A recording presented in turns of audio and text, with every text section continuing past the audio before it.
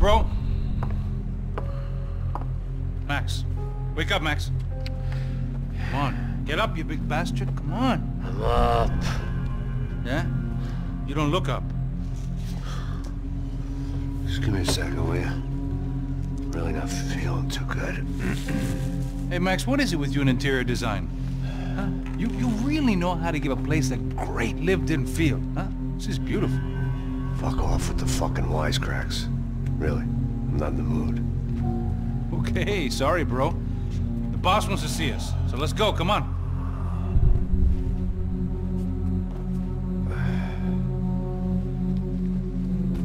Take your time, man. Fucking unbelievable. Jesus. I heard that.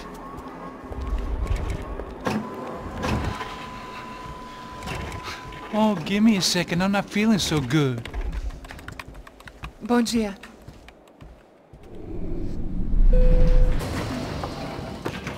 Alice estava aí? O que o senhor acha? Claro que sim. E o senhor bem pontual, Tudo bem. Ah. You fucking pair of clowns! I'm sorry, sir. We risked our lives several times over trying to save... I know. I just wish I knew what was happening and why. Yes. Who has it in for our family? I mean, just because we are rich and happy? Is that a good reason to hate us? I do a lot of good in this town. A lot! This is hell for me. As I told you yesterday, when I get Fabiana back, I think I will move us to Miami or Geneva. It feels like nothing good can come from living in Sao Paulo right now. I hope you're not giving up on our city, Senor Branco. Listen, we will catch the man. You have my word on that. Listen to Mr. Becker, brother. Yes, these are tough times, but we have been through it before. Like when Father died. Father had a heart attack visiting a brothel. Yeah, it was humiliating, embarrassing, for sure. But now this is different. This is the end for me. Well, she's not dead.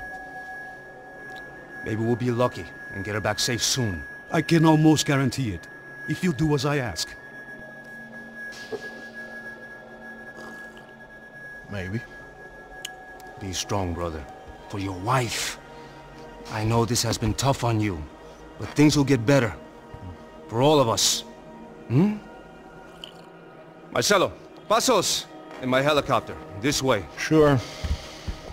Mr. Becker? Senhor? Let us give you a ride. Bom. Até logo, Senhor Branco. And may I say, you would be best served se contratar profissionais e não esses amadores pés de chinelo. Goodbye, Mr. Baker. Até logo, Senhor Branco.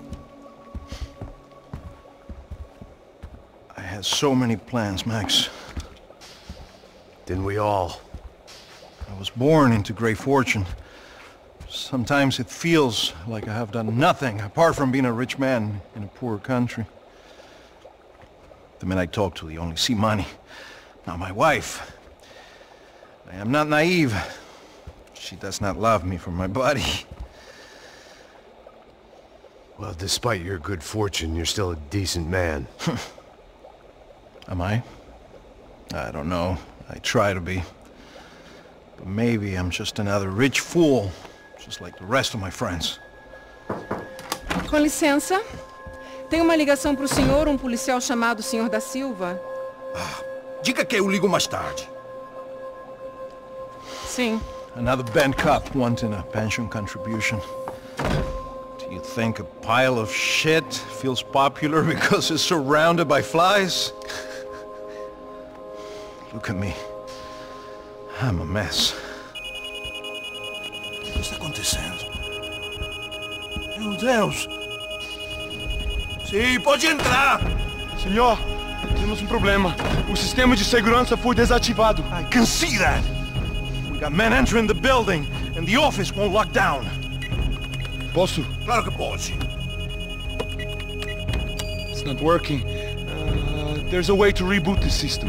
If I can get to the server room, I should be able to get everything back online. Strange. You pay a couple $1 million, and you expect to push a button to be able to make all your problems go away. All I got was some useless junk and a bit of false confidence. I'm done, Max. Sir, let us handle this. You stay in your office, lock yourself in. Do not answer the door unless you know it's me. Let's go. I should be able to override the system if I could just get to the server room. What's going on? Nothing to worry about. Everything's fine. Get down behind the desk. Now, both of you.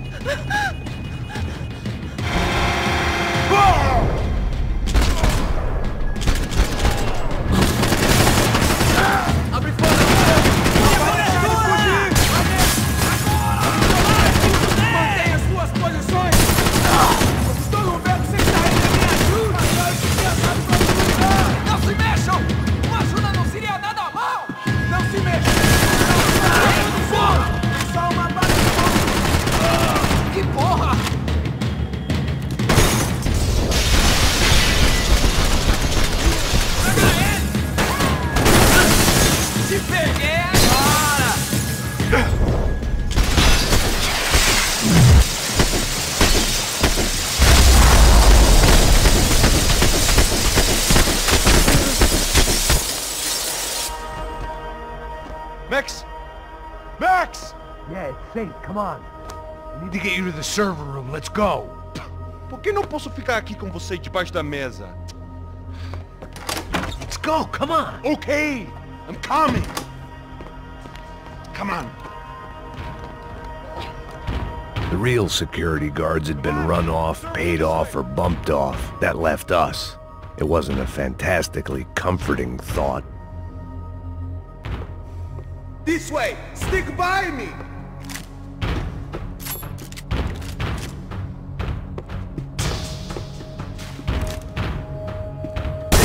Still an office! Doesn't look like you're shooting at one of the bad guys. This doesn't look good. We gotta keep moving. I won't tell Bronco if you stop them killing me. That was the office Victor used at Fabricas Bronco. Oh, this shooting's making me shit my pants. Victor's office had Second Son written all over it, half the size of Rodrigo's and a tenth as fancy. Marcelo's must have been a box in the basement. Please, come on! I didn't have time to thumb through the old phrase book Portuguese, but it looked like Victor was asking for campaign contributions. Rodrigo held the family purse strings, and by the looks of it, he held them pretty tight. Max, come on! They'd been keeping an eye on Fabiana from afar. Shame they'd been more interested in supposed infidelities than thugs sizing her up for a snatch. The damaged equipment.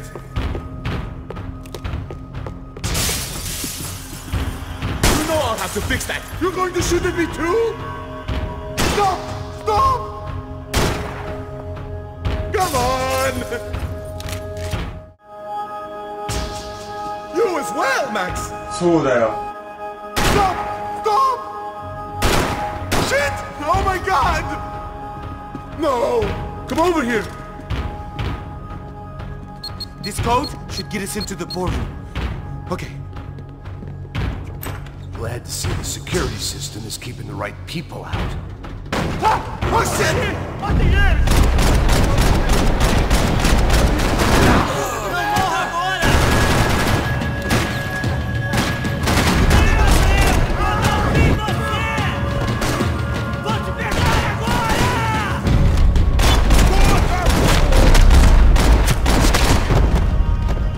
Are we dead?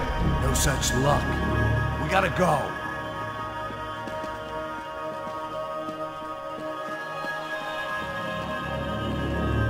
It's through here!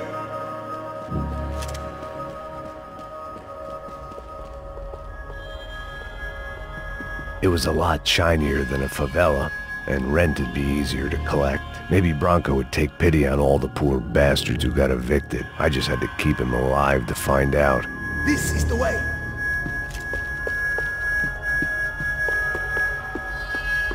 I'd woken up with a headache, and it was only getting worse. We have to get out of here! You're going to shoot at me too? Stop! Stop! Hey, the server room is just past those cubicles.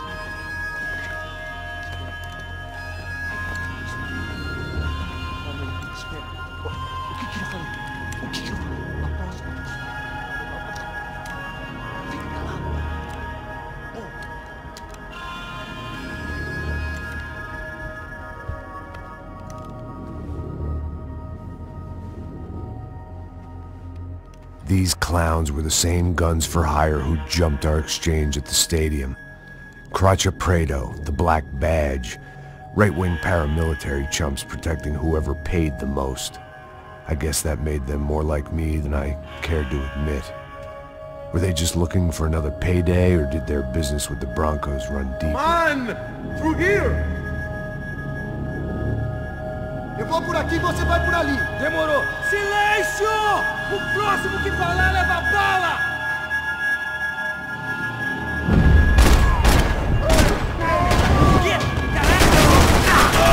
Cobertura, sobe aqui!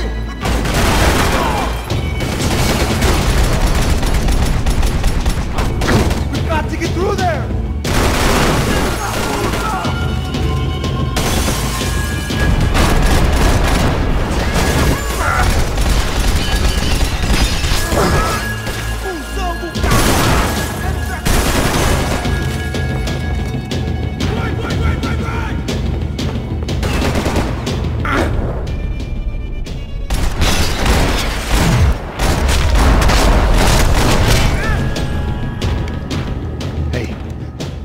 good to go. Let's get that server back online. Can we just spend a few more minutes? Make sure they're all gone? Come on, don't worry. I got your back. Poor kid was scared shitless, but I thought we'd seen the worst of it. Okay. The server room is just down here. You're doing good. Come on. Hey, I didn't think I'd have a day like this when I wake up in the mornings. Wish I could say the same thing. Fact was, I'd gotten used to protecting Bronco in the big bad world. We hadn't anticipated a siege situation here, hadn't prepared for it. I couldn't tell the kid that. Something told me these guys didn't have security clearance.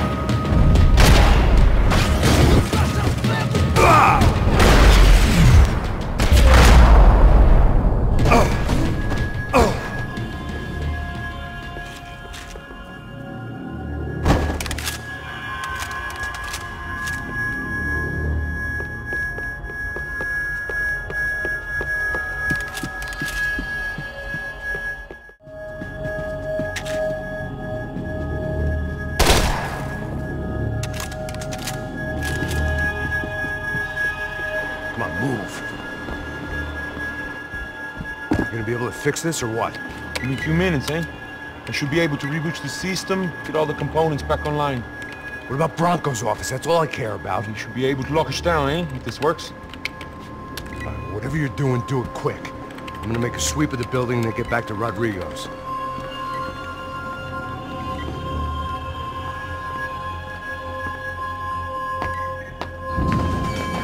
The security system was back online. Things might be a little tougher for our fan club from here on in. Seemed like breaching the perimeter had been no more difficult than strolling through the front gates. But hey, who needs a Trojan horse when the alarm is down and your standing army is a dame, a dork, and a drunk? Bronco's office overlooked the atrium. I could check in and make sure he hadn't checked out.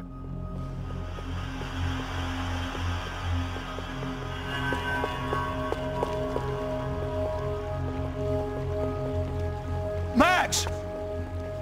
Your guys working on the security system now, sir. It just came on! Okay, good, then lock yourself down. Stay put. Let us take care of these guys down here. Once they realize they can't get to you, they should back off. Max, try not to completely destroy the place. Let's just concentrate on staying alive. Sir! There it went. He was tucked up safe. Now I needed to make it to the lobby to complete my sweep of the building, for what that was worth.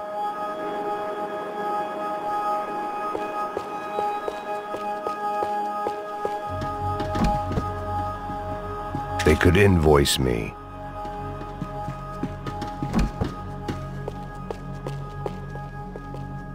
Graduation shots of Rodrigo, Victor, and Marcelo, educated at rich kid finishing schools all over Europe. No wonder they had the common touch.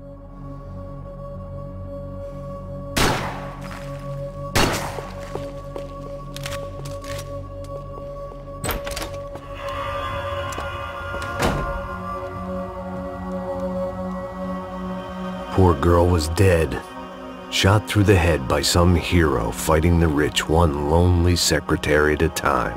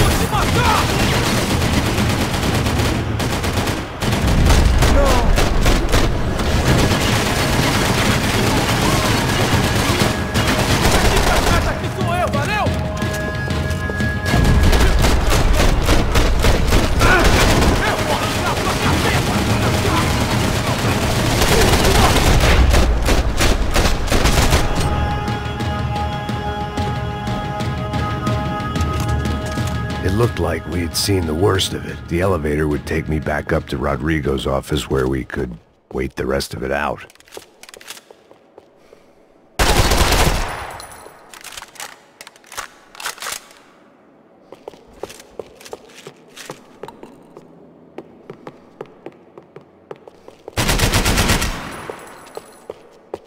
Much as I enjoyed my mall cop routine, I had to get back to the boss.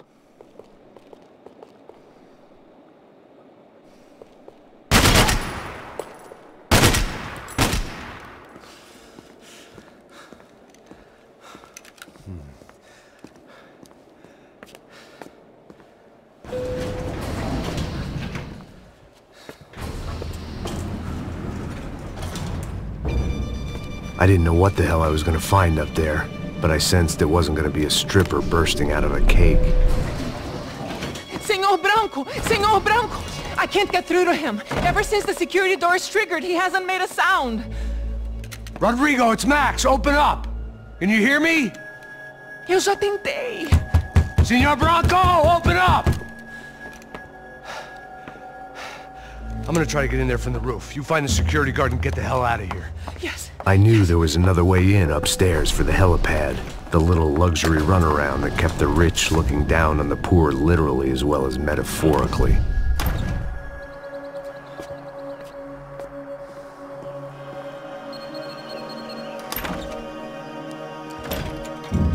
Rodrigo! Rodrigo! Rodrigo!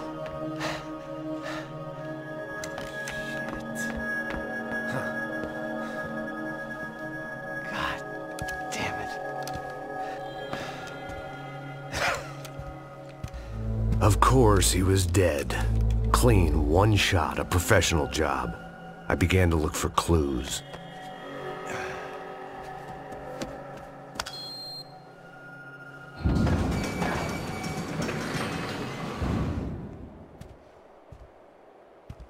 I couldn't get playback on one of the cameras and it looked like the disc was missing.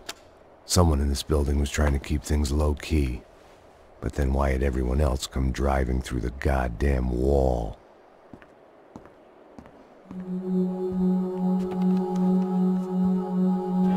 Fabiana. Even if the man who employed me was dead, his wife was still out there. Maybe she could be saved. Maybe some good would... Picking the photo from the broken fragments, something caught my eye. Figures.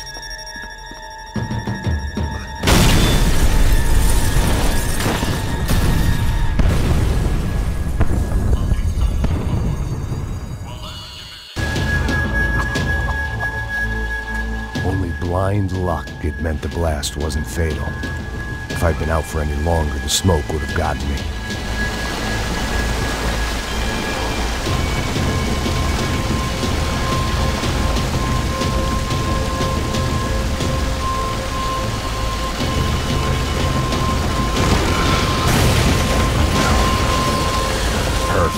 If I wasn't immolated, I was gonna get crushed to death.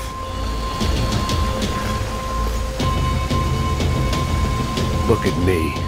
I've been contracted to protect two people. One was being held in some hole. The other was sitting at his desk with a bullet in his head. And the company that had its logo on my paycheck was melting on top of my head.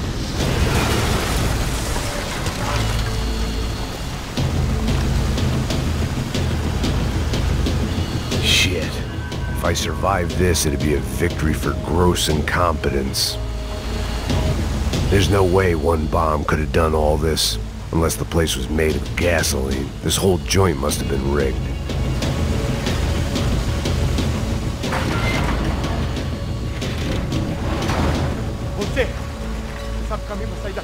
The kid hadn't made it. Fuck. I had to make this corpse-looting coward pay. Getting his gun was more than just expediency.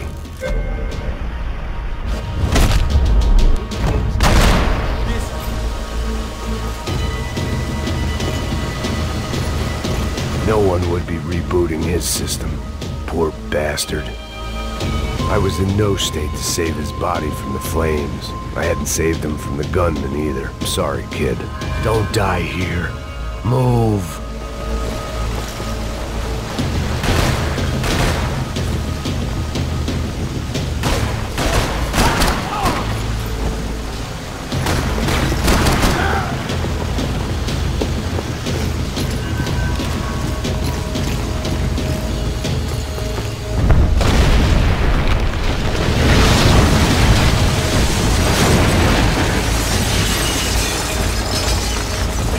Rodrigo or not, Fabregas Bronco is falling apart quite literally.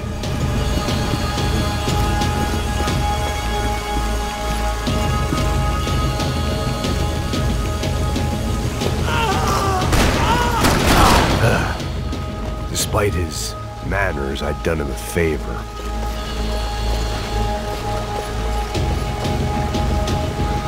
This didn't look like a room where Rodrigo closed multi-million-dollar deals. It looked like a fiery hellhole.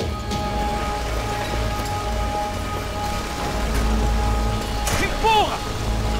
Empurra mais forte, sem que você saia dessa espelunca ainda! Tá esperando o quê? Agora tu pegou em merda, Eu não consigo atirar agora! Vou te pegar agora! Foda-se, filho da puta!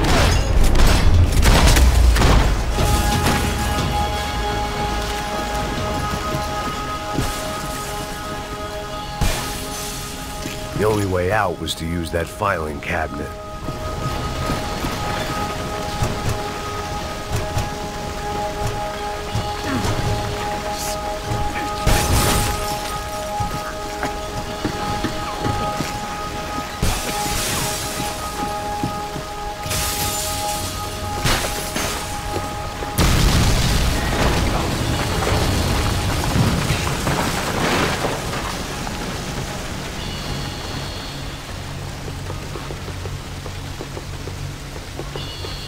So much for a lazy Sunday afternoon. My next trick would be a high wire act with a fiery pit for a safety net. It was nice that no one was shooting at me for a change, but I'd take shot in the head over a slow roast on a spit any day of the goddamn week.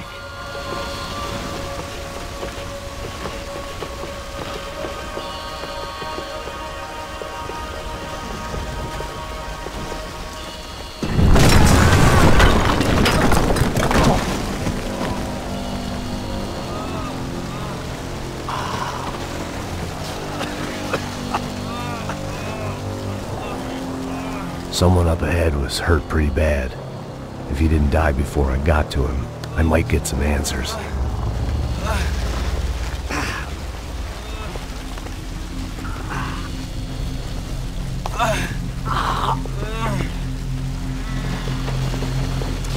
Hey! Why? What? Why Rodrigo Bronco? Why? What? Why did you come to kill Rodrigo Bronco? Came to kill you! Because of what you did to us! You killed so many of us!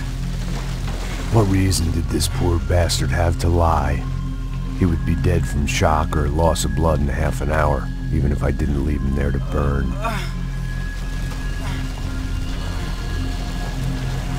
Where's Fabiana? What? Fabiana Bronco, where is she? La Comando Sombra got her! Up the hill! Then it was up the hill for me, I guess, where the gang held sway. I had to try to figure out who was using these angry paramilitary clowns as some kind of front to kill Rodrigo.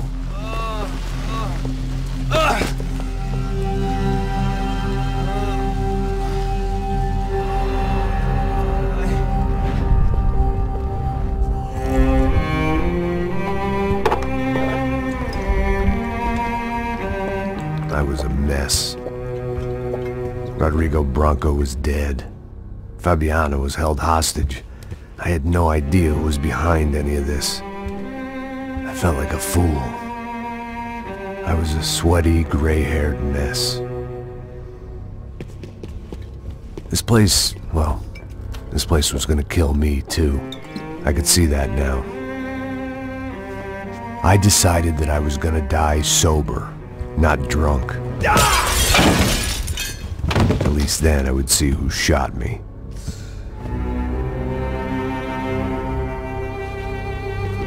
It was time to take back control from whoever was out to get me. And if I didn't flush them out, at least my midlife crisis would confuse them enough so they did something stupid. It was the only hope I had.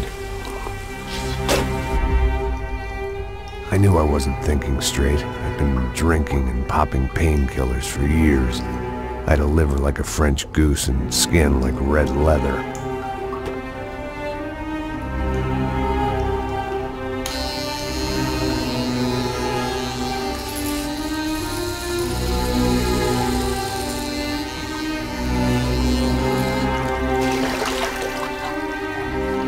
Well, it wasn't perfect. In fact, it wasn't much good at all, but it was gonna have to do.